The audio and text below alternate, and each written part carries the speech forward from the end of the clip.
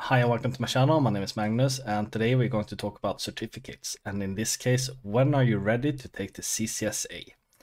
And first of all, what type of certificate is actually the CCSA? Well, it's a theoretical exam, so there's no simulation, there's no lab.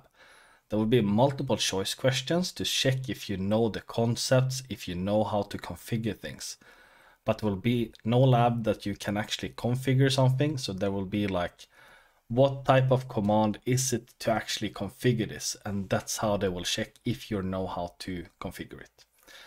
And if there are questions like multiple choice questions, maybe they ask you like, what best describes the checkpoint 3-tier architecture?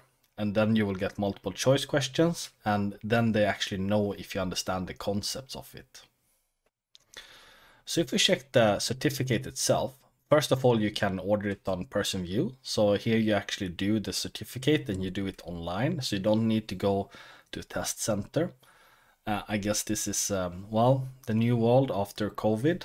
I don't know how long it will be like that, but you can expect the test centers to be closed quite a while, at least a few months more. So when it comes to the CCSA, here is the frequently asked questions regarding R80. And you see here it's from 2016, so nothing much has changed on this. And we can see here that you take it in person view, and the exam is about 90 minutes and it's 90 questions. If you're a non-English speaker, you will get additional time. I think it's like additional 20-30 minutes. You will see everything like this when you actually schedule the exam. I would say like this: make sure to schedule it, because if you don't schedule your exam, you will push it forward all the time and you will not be quite ready. So you actually need a goal. You need something to aim for. More or less, you need a deadline. And if you're not used to having a deadline, well, get used to it, because within the security world and the network world, there will be deadlines all the time and you will need to meet them. And if you don't meet them, you need to have a valid reason for not meeting them. So my recommendation is, first of all, just to schedule exams so you have a date to like prepare for. You know what you need to know, and this is the date that you will actually write the certificate. So I will just take like a parallel. My wife just started her driving school, and she has a driver license in her own country, but it's different in Sweden and she needs to retake it.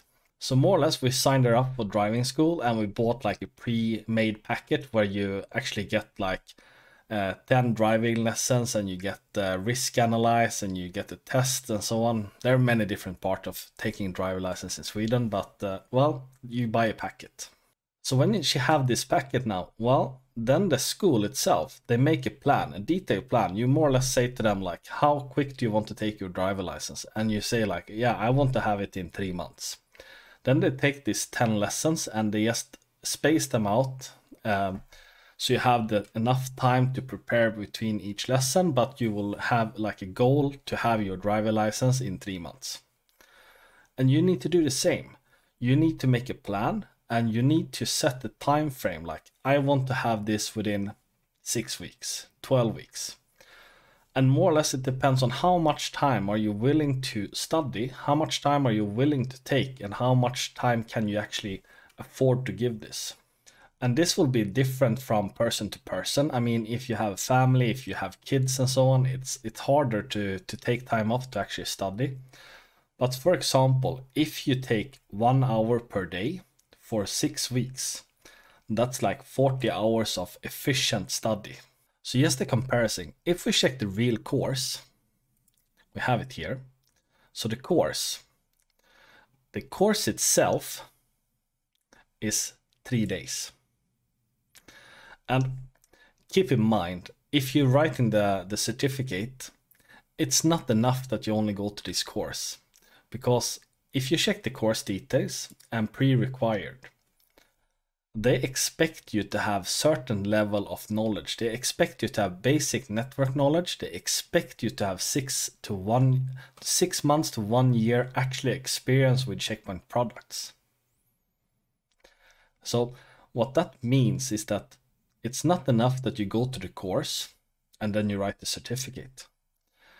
If you do that and you actually pass, well, congratulations. You have done something that is quite hard. When I did take my own certificate, like 6, maybe it's 10 years ago now, time goes fast. I have worked with networking for like 4 years, like Cisco stuff. And then I had worked with Checkpoint for maybe, let's say 4 months back and forward. But I at least know how to do the rules and all of that stuff.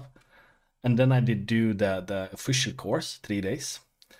And I actually wrote the certificate the last day as well. And I passed with 1 point. So, I mean, it was a pass, but I thought it was really hard. And I actually studied quite a lot on the evenings after the specific course. So, that's also something to keep in mind. If you go on a course like this, maybe that's between 10 a.m. and 6 p.m. You can expect that you need to put a few more hours to actually keep up with the course, because there is a lot of information that you should cover within these 3 days. And to be honest, most of these 3 days is actually labbing. So they expect you to know the concepts, to actually study what you need to learn, and most of the days will be to do a practical exams to actually configure things so you can have a higher level of learning, meaning you can actually not only describe the concepts, but you can configure it and you can sometimes even troubleshoot it. So when it comes to like knowledge, I see it as maybe 4 different levels. So first of all, you have like, I know this concept. And second level is like, I can configure this. And third level is, I can troubleshoot this. And the fourth and last level, I can teach this, meaning you can explain to someone else how to actually do this. But what I see many people that actually take their certificate, they know how to configure it, they know how to maybe to troubleshoot it, but they don't understand the concepts. So they have skipped the first part. And if you skip the first part, like the concept of it, well, then you cannot apply it in real world. Because in the real world, there will be more than Checkpoint products. You actually need to like communicate with the Cisco router, Cisco switch. You need to integrate with VMware. You need to do more things. So to actually do all the levels, like from level 1 to, let's say, level 3 for at least something, don't skip level 1. Understand the concepts, because the concepts is the core knowledge that you actually need to remember, that you need to understand. The configure it and troubleshoot it, you can Google. So the concept is the most important to build your foundation to actually learn this stuff. Then for the exam itself, you need to know how to apply this, meaning you need to know how to configure it, and in some cases you actually need to learn how to troubleshoot it. Okay, so I guess you have heard all this already. So how do you actually know that you're ready? Well, first of all, we have this study template. So scroll down the study template and check like which part is actually covered within the course, which part is actually covered within the certificate. And don't just take this lightly and just scroll by. Actually read it and more or less decide like, am I on a level 1 or a level 4 or a 3 or whatever on these specific topics? How much do you actually know? And are you skipping some parts? For example, I don't like VPNs. That's why I haven't made a video about it. I tried to move it forward, but people are asking about VPN videos, so I guess I need to fix it someday. But do the same here. Just scroll by, check what type of information is it included. And if you scroll down here more, then you see objectives and you see questions. First of all, can you answer all of these questions? Like the Gaia command that turns the computer off. Computer off? Is that a reboot? I don't know. But more or less, can you answer all of these questions? If you can, that's perfect. Then you have done a lot. And some here is actually like pictures from the actual software. Like, what does this mean? So this is a good like study template to follow. And if you can do all this, then you're a good set. But I actually found one more site that Checkpoint officially have. And this one. And this is practice exams or practice questions. I know there has been a few people that actually ask me for like, do you have any practice exam do you recommend for this certificate? And so far I have said like, don't use practice exam because then you will only learn the answer to specific questions, the brain dumps more or less. And if you want to see a video regarding the brain dumps and stuff, well, click above and I have one for you. But this is actually official questions from Checkpoint. That is quite good. So one thing that is hard with certificates is like, okay, is this right or is this the Checkpoint way? And the general rule of when it comes to certificate is like, think about how Checkpoint see it. So there is a world outside Checkpoint. I know it's scary, but there is a way that Checkpoint wants you to answer the questions, and there is maybe the right way. And this can give you a feeling like, how is the certificate questions actually written? So you can get like, do I have enough knowledge? Do I have enough English skills to actually pass this? And you can have like different questions for different chapters. So you can like, I know all the questions for the first 5 chapters, then you can study more on the later one. So this is a good example, and this is how it looks. So if you press here, chapter 1, practice exam, then you get like chapter 1, and here is the question itself, and this is the answers that you can pick. So if you check this one, in the Checkpoint security management architecture, which components can store logs? So the smart console, well, that doesn't show logs. Well, it doesn't store logs. It only displays the logs for you. Checkpoint security management server and security gateway. Security management server and smart console and security management server. Well, the logs can be stored locally on the gateway and in the management server and in the log server. So in this one, this would be my answer, and I hope it's correct. And it is. Wonderful.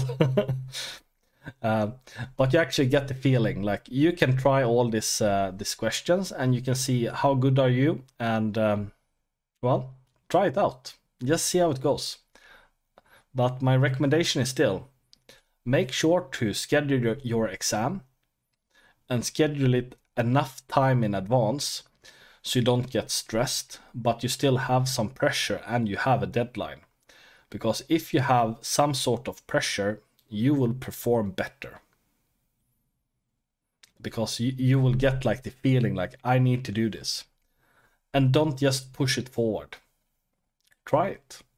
I mean, the worst that can happen is that you spend your money. You spend that $200 on an exam and fails. But you gain experience. You gain experience on how the certificate looks like, what type of question it is, and what you actually need to be better on. And I will say like this, you haven't failed if you not stop trying.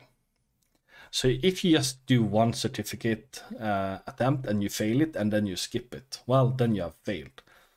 But if you fail the first attempt and then study like a maniac and try once more and pass it, you will feel great. No one cares if you pass it on the first or third or fourth attempt.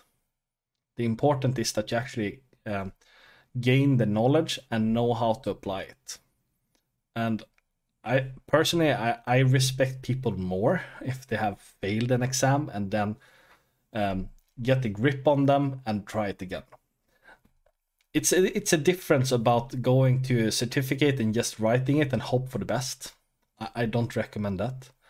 Even if you have worked with Checkpoint for a long time, you need to fresh up on your basic knowledge, because certificates is a different thing. They take up stuff that you actually don't work with all the time.